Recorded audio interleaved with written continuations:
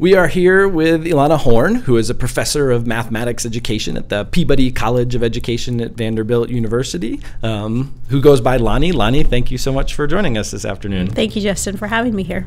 We're really excited to talk with you about the work that you've done in mathematics education, in teacher education, and particularly how we drive math teaching towards a vision of education that's more equitable, more inclusive, more rewarding to all kids, not just a subset of them. But it might be helpful for our listeners to start a little bit with, how did you get into teaching? What was your starting point? What were some of your earliest experiences as a teacher? I got into teaching because I discovered late in life, well, by the time I got to college, I discovered that all those things that I was doing recreationally were actually what mathematicians do. And if you had asked me my freshman year what I thought of math learning, I didn't like it very much. But all the games I was playing, all the puzzles I was solving, all the Escher I was geeking out on, those were all very mathy things. And that was much more like what mathematicians did than the curriculum I studied in school. So I kind of felt like a great injustice had been done. And surely there were other kids out there like me who could find math really cool and engaging, and probably did, but didn't realize it was math because it wasn't being called that in math class. So I went into teaching math with the hopes of bringing more beautiful, exciting, lovely math to engage more kids in the enjoyment of the discipline. And what were some of the sort of early successes or challenges that you had in bringing sort of real math into school math? I was very lucky because I deliberately told the person who was overseeing our student teaching placements, I said, I know schools are complicated. Can I go in some place where I can try to figure this problem out of getting kids to do cool math? So I worked in 2 independent schools. One was a hippie school on a farm, which I can tell you about, but the other, where I really did my full student teaching, was a Quaker school where I was given a lot of latitude to design curriculum. And we somehow convinced my cooperating teacher to let me do a unit on infinity with the kids. And so I set up the classroom as learning centers. They did a bunch of different explorations on infinity, and they had to do a culminating project, and then we had a debate at the end about whether infinity could fit in your pocket.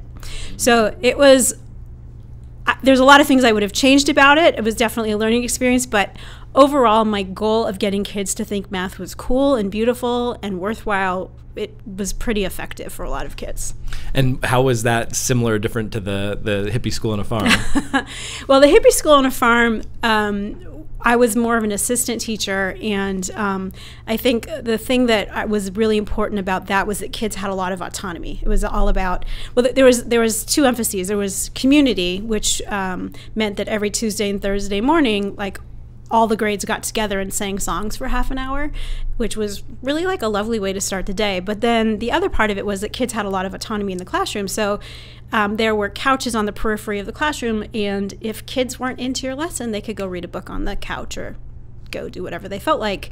And just kind of like get up in the middle of class and be like, that's kind of enough now. Yeah, like, I'm done with this. So, I mean, obviously there was a little more complexity to that, but kids really did have the right to opt out of things. And so what that taught me was how to read kids for engagement. And I had the pressure was a lot higher to make your lessons authentically meaningful to kids. You couldn't just sort of like expect them to comply and follow along because you're the teacher and they're the students and that's their job. They had a lot more degrees of freedom to self-regulate in that way, and that really influenced me when I was a public school teacher as well. So you develop early on these ideas about engagement, about real math and beautiful math versus the thing that becomes school math. What happens when you bring these ideas as a public school teacher? It went better with the kids than the adults. Let me put it that way. The class I was most eager to tackle was geometry, because geometry as content has so much beautiful math in it. And I was teaching out of a book that was basically algebra exercises like masked in geometry.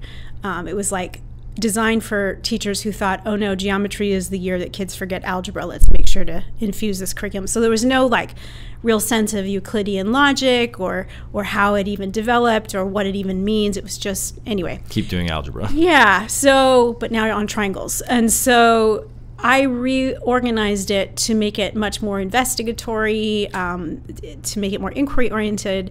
And I worked really hard to do that. And so the first couple of months, I had a bunch of kids who like came in, I hate math, blah, blah, blah. And then they were like really active and really engaged. And somewhere around October, November, my department chair came in and said, so what chapter are you on in geometry anyway? I'm like, oh, I'm not on a chapter. And I was so proud of myself. And I showed her the beautiful work the kids had done. I showed her the posters. I showed her all the cool connections they were making. And she just sort of looked at me and said, if they are not all on chapter 5 by January, you are going to be harming the children who need to switch classes. And I was devastated because the last thing I wanted to do was harm children. And I had no idea. I was a new teacher. I had no idea how common this was when children switched teachers at the semester, but I certainly didn't want to harm anybody. So I kind of wheeled it back a little, dialed it back a little, and tried to follow the content sequence of the book, but making it a little more equal. But it was a little artificial because the content sequence of the book really didn't follow the development of Euclidean geometry very well. And I'll never forget, I'm still in touch with this kid actually, because he was one of my I hate math kids who got really engaged.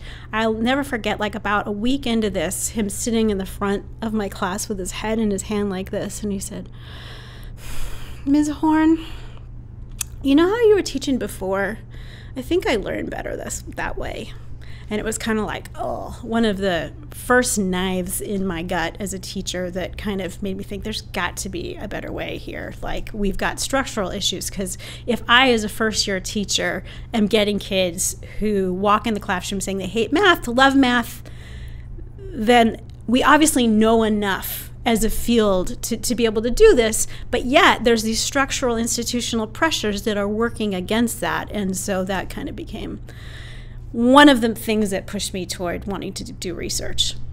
And are there through lines from that work into the kinds of research and work that you're doing with teachers right now? Like how do these ideas that you're sort of been stewing on for a lot of years, how are they coming to life for you right now? Well, I think one of the takeaways from even just from that story is that teachers are in a really complicated position. We as researchers often have the privilege of isolating certain aspects of the classroom, certain factors, certain contextual variables, but they have to deal with everything all at once, and they often don't have a lot of say over which conditions they get to have and which conditions they don't get to have. So I approach all of my work with a lot of humility of that sort of contextual complexity of just how hard it is, even if we give them the best curriculum materials, even if we give them the best professional development, of making it a reality in the complicated institutions that schools are. That's just not a trivial thing. I mean, my latest thing that I've been saying is it's actually a complicated act of synthesis. And if you think of like Bloom's taxonomy or pick your favorite whatever, I mean, synthesis is usually the most complicated form of thinking. And we treat it as trivial when we hand teachers tools and say, go do this in your classroom, because they have to figure out how to make it work with all the other moving parts. And with the particular kids they have, with the particular context, the school day, the bell schedule, the chairs they have in their room. Exactly. All those very, very real material, cultural, specific things. And so I think that that's really one of the things that's foundational to the work I do. So something in your work that we've been reading and thinking a lot about is this idea of asset framing. And asset framing is kind of a central piece of what makes effective mathematics education, particularly for the kids like the ones you just described that sort of come in with an I hate math, but like we know for sure they could become an I love math kind of kid if they're given the right context and exposure. Could you tell us a little bit about sort of how you define asset framing and how you see it come alive when it does in math classrooms? Right. So, I mean, obviously the most obvious thing is that asset is the opposite of deficit. And so it's sort of a response to a pretty well-documented phenomenon in literature that there are widespread deficit framings of children in schools that work against their engagement and work against their affinity with school. And so it's partly to define against, in contrast to that. But I think that the overall meaning is to really look for kids' strengths. I mean, if you think about how complicated human beings are, nobody's bad at everything, right? But school only gives kids a narrow set of things to show that they're good at. And so I think one of the challenges that I pose to teachers is, what would it mean for your classroom to look like? What would your classroom need to look like in order for all the kids with all their various strengths to have a place at the table, to have something to offer that's meaningful? And what would your curriculum need to look like? What would the interactions need to look like? How would things need to be set up? It's, I think, an attempt to try to be more humanizing, to really be more welcoming and say that all kids belong here, and you all have something to offer, and to really take that commitment and sort of play it out in all aspects of teaching. With your work with teachers, as you're either helping to guide them or watching other people helping to guide them towards this more strength-based, asset-based approach, what do you think are some of the most effective starting points? Is it about asking teachers to have conversations about certain topics, to watch certain kinds of teaching, to try certain kinds of practices? Do you have a sense of, like, you know, if a math department head came up to you and said, that sounds great, where should I start? What would be some of your first pieces of advice to her? One of the things that I've done that's been pretty effective, and it's not that hard to do, is to ask teachers to take their rosters of the classes that they're currently teaching and see if they can go through and identify a strength for each child. And there's really interesting things that surface from that exercise. Sometimes teachers realize things like, there are certain kids in my class that I haven't really talked to enough to be able to answer this question. Sometimes they recognize patterns in, I can say, I really recognize these kinds of strengths, but I have a harder time recognizing the strengths of my quiet kids. Or I get so upset with the kids who act out that I can only see them as the bad kids, and I forget to look for what they have to offer. But I mean, it's sort of just a human truism in psychology that, like, we don't grow where we're not loved, right? And so if you don't have a connection with a child over something that is good about them, something that you like about them, something that you can, like, celebrate about them, you're not going to help them grow. It's just, that's just true of any kind of human development in any context. So I think that pressing teachers to just look at the kids in front of them right now and to see where their blind spots are, because we all have them. And then trying to document those blind spots and try to fill them in. Yeah, you know, and more knowledge, more exactly, and to try to think of, well, what's my next step? Like, so if I'm the teacher who realizes I really don't know a subset of my kids, next week, next 2 weeks, like, make sure that you have a conversation with each of those children, you know, and no excuses. Like, really figure it out. Talk to their other teachers. Like, this is your job. Like, this is what, and sometimes what teachers say to me is, look, I have 200 kids. And I say, that sounds really, really hard. And that's where I look to the way we organize schools and say, why are we giving teachers 200 kids? That's not reasonable. Not if we really, really are committed to these ideas. And having them know each of them. Yes, yes. When you see teachers who go on this sort of developmental journey to being, I don't think I'm taking as much of a strengths-based approach as I could, to being more successful in adopting asset framing, like, if I walked into a classroom where this was happening really well, like, how would a math classroom look different than it would if it wasn't happening? What would be some of the indicators that I could look for that may go, oh, that's the kind of thing that I see now happening in this class that I might not have been able to see before? So I think the first thing you see is teachers genuinely connecting with kids, right? Because, again, like, going back to the thing I said, if I know what's good about you, what there is to celebrate about you, when I say hello to you, I'm probably happier to see you and you feel that, just as one person to another. So you see more connection, you see less anxiety, more of a sense of belonging, a kind of a pleasant climate. I think that's just the baseline. I think that beyond that, though, there are teachers who are able to sort of recognize, name, and describe kids' strengths and sort of have that welcoming, pleasant environment in their classrooms. But the next challenge is really making that meaningful in your instruction. And I think that's a lot harder to do. What does that look like in math as compared to English or social studies? Or is it roughly the same, or is it really distinctive to math? No, I think that's exactly the right question, because I think just like we have to sort of, one of the things I didn't say earlier, but one of the things that teachers have to sort of retrain themselves on in thinking about kids from an asset perspective is the language of schooling lends itself to putting kids in kind of static categories. Like, here are the honor students, here are the kids who are below basic, and we offer teachers all this language that kind of reinscribes deficit ideas about who kids are. So just like they have to retrain themselves to see kids through new eyes, they have to retrain themselves to think about math differently. Because just like I told my own personal story about how all this stuff I was doing that wasn't really showing up in my math classrooms, that really was a lot more like what mathematicians do, like the discipline is so rich, and the school version is kind of anemic.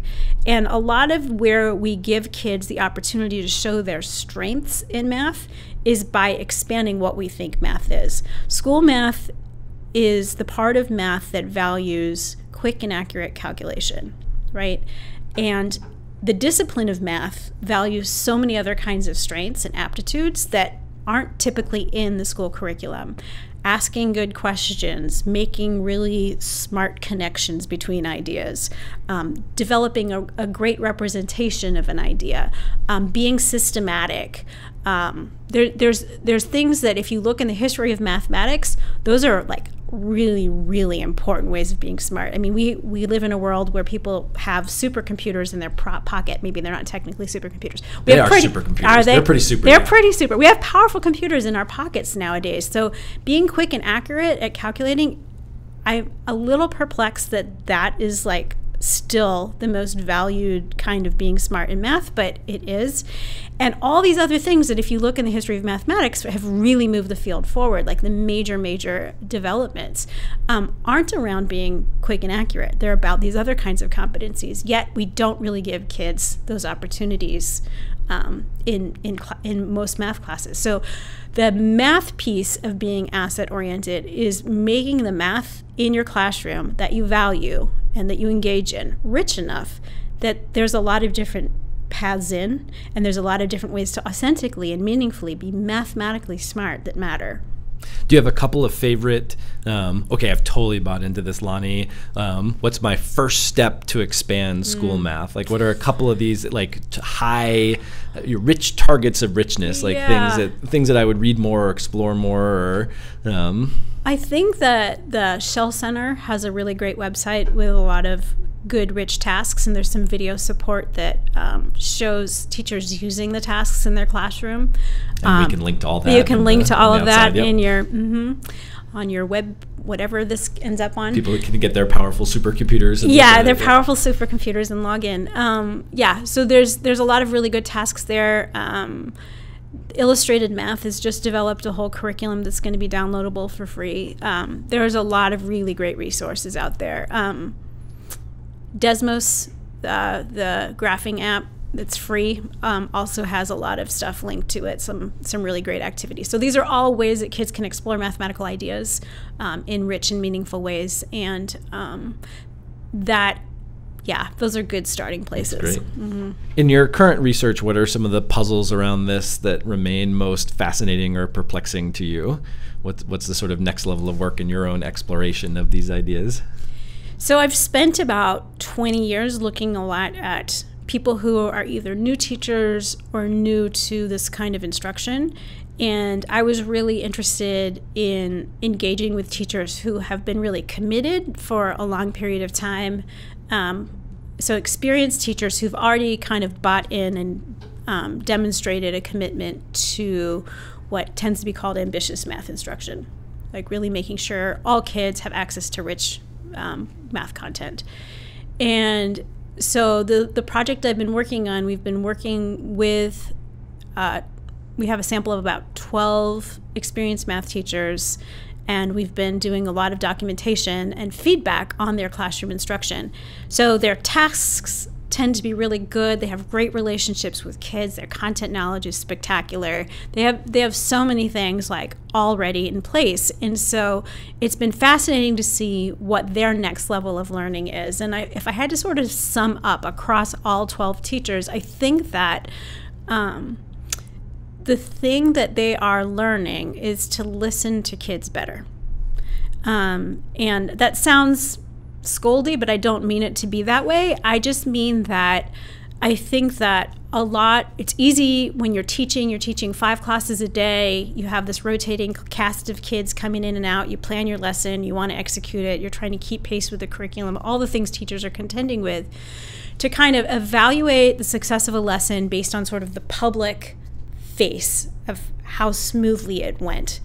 And what I see our teachers learning is to listen more carefully as the lesson's going, to hear the kinds of sense that kids are making, the kinds of questions they're asking. They're recognizing more the patterns, their own patterns of like circulating around the classroom, their patterns of who they interact with and who they give their attention to. And those are things that are really hard to learn in professional development, because it takes a level of self-awareness that none of us have been endowed with.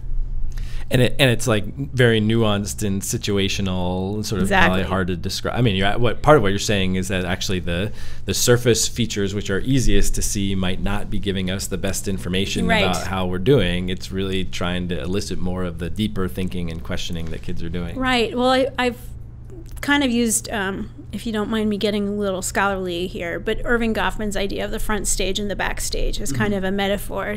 Irving Goffman's a sociologist who talked about how there's the front stage of life and there's a back stage, and there's also this other thing. But anyway, and I think that a lot of teachers sort of operate based on the feedback they're getting on the front stage, yet, especially by adolescents, I work mostly with secondary teachers, kids get extremely strategic of how they present to the teachers. One of my favorite videos, and the teacher had a wonderful sense of humor about it, was it was like toward the end of the school year, they're doing a review activity, and this one group of kids is very intently talking about the prom and what they're going to wear and who's going with whom and all this stuff like that when they're supposed to be doing this review activity.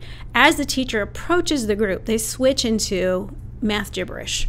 Wait, so what's the slope of that line? You know, they just start saying things that sound like math. So she keeps on going, and as soon as she's out of earshot, they go back to prom, right? So like, kids are really, really smart and really, really strategic with how they manage the teacher's attention, both good and bad.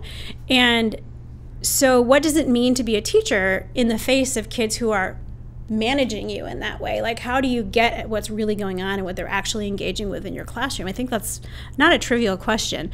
Like I said, she had a great sense of humor and laughed really, really hard. I imagine most teachers who are listening to this can totally imagine many of their students perform, especially, I guess, secondary teachers. I told my students performing similar things. Yeah, I told my high school age daughter about that because I was laughing really hard, and she's like, "Oh, I do that all the time." So, yeah, apparently it's a thing. So if you didn't know that, now you know.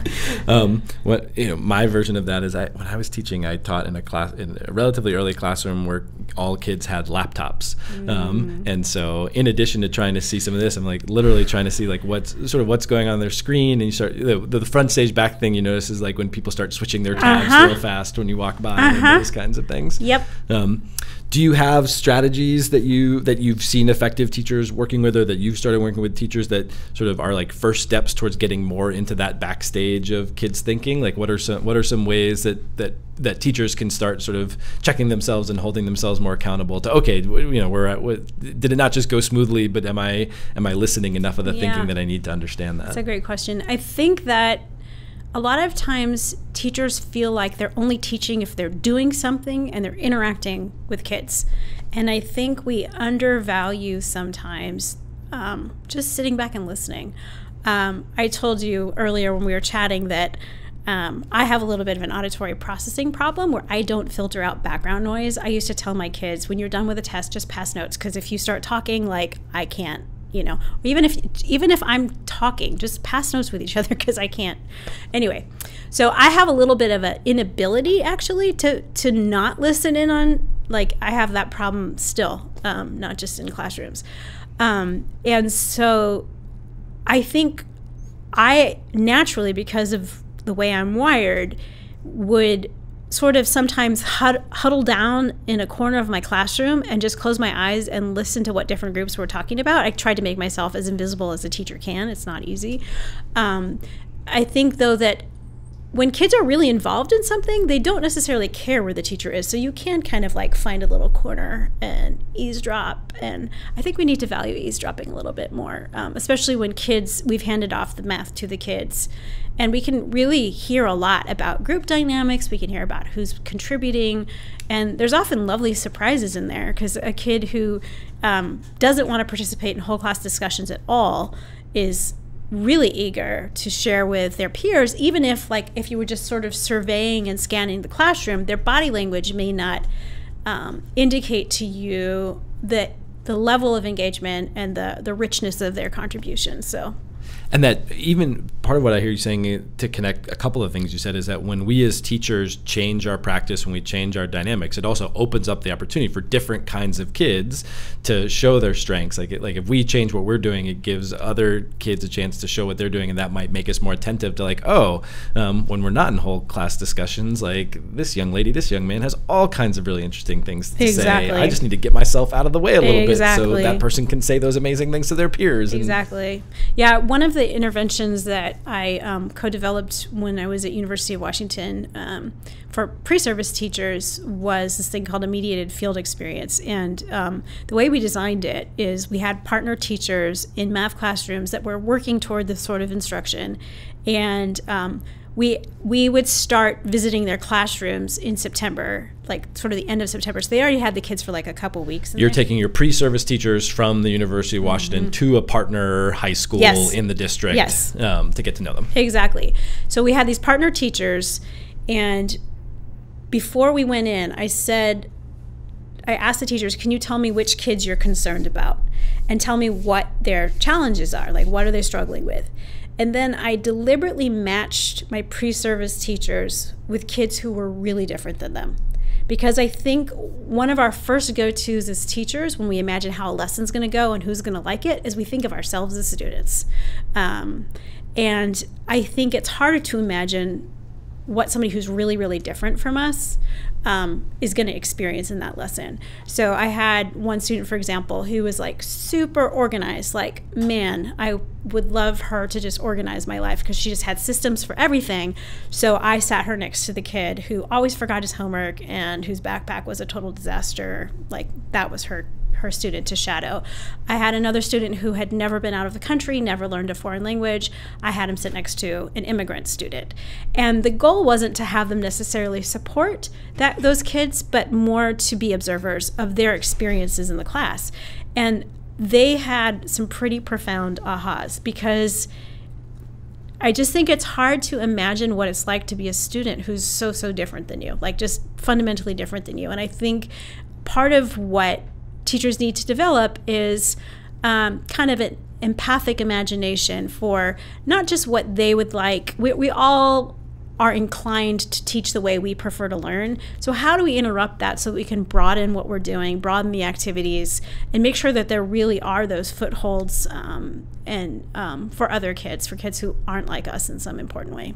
Do you have things that you've done with in-service teachers that get at the same idea? Like what are some of your favorite sort of professional learning around empathic imagination? Yeah, I mean, one of the things that I've done with in-service teachers a couple of times is usually, again, around the end of the first marking period, so like around first quarter, to make a list of, I actually didn't make this up, this came from a teacher I used to work with. He was department chair, and he had his colleagues make a list of all kids who they were concerned about, like that they might not make a passing grade by the end of the semester. And then write a reason why they think the kid is struggling, and then write what they've done to intervene. So I've done that exercise with teachers, and again, just like the roster exercise, it kind of uncovers like how much do you actually know about what's going on here. And the other thing, one time we took it a step further, and we took those lists of kids and we went down to the counseling office and we pulled the cumulative files of those children to just sort of see what their academic histories were, especially where there were kids who were really perplexing. So like teachers found things out like, oh, this child just got mainstreamed and recategorized from English language learner, where they were in self-contained classrooms that had no real math instruction. So this is not only are they suddenly in an all English classroom, but they're woefully underprepared. They're really not well prepared because they've been doing kind of the same kinds of ratios percent stuff for the last couple of years. So they'll see things like that. They saw this one was kind of mind-boggling. There was a girl who had lost her hearing aid and never had it replaced. Well, I mean, it would be difficult to learn in auditory classrooms and under the those circumstances. teacher and the teacher was like, oh my gosh, I have her at the back of the classroom too. Like, she had no idea. No one had communicated this information. So part of what this points to again is like, you want to make schools better, like make these kinds of systems stronger, make sure that teachers have these kinds of things communicated to them, because these are things that are above and beyond what teachers typically get in terms of information, but they shouldn't be. We shouldn't have to just like dig and do a hunt to find out that a child requires a hearing aid and doesn't have one. Yeah. But that's a position a lot of teachers find themselves in. Yeah, and that I think is the challenge that we want to pose to all of our teachers, our most ambitious teachers. That we both all have to work to make these systems stronger, and knowing that like all these systems aren't going to strengthen overnight, we have to think about what we can do individually as a meanwhile to realize that we need to do all we can to get to know our kids as individuals, and but these concrete strategies about things like, how do I write these things down? How do I ask questions? How do I listen? It sounds like, if part of your argument is that our teaching is strengthened with an asset framing that identifies kids' strengths, then there's work to do to find that strengths, and part of that work is like as much as possible thinking about each individual kid, sometimes doing structured activities with our colleagues to try to find and document those strengths and realize where we're falling short or not doing everything we could to find those strengths, and then putting more time and effort into that. Exactly. Well, this has been an enormously enriching conversation, Lonnie. Thanks so much for spending some time with us. Well, thanks for having me. It's been fun.